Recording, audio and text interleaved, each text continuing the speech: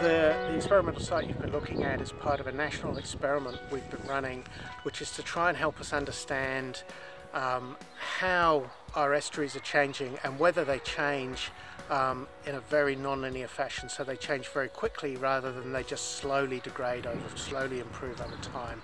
And the experiment is really focused on the effects of two major stresses that our estuaries face. One of those is the water getting muddier and muddier because we're adding more and more sediment from the land into those systems. And then the other one of those is the estuaries are becoming richer and richer in terms of nutrients because there's more runoff from the land associated with urbanisation and intensive dairy use of the landscape.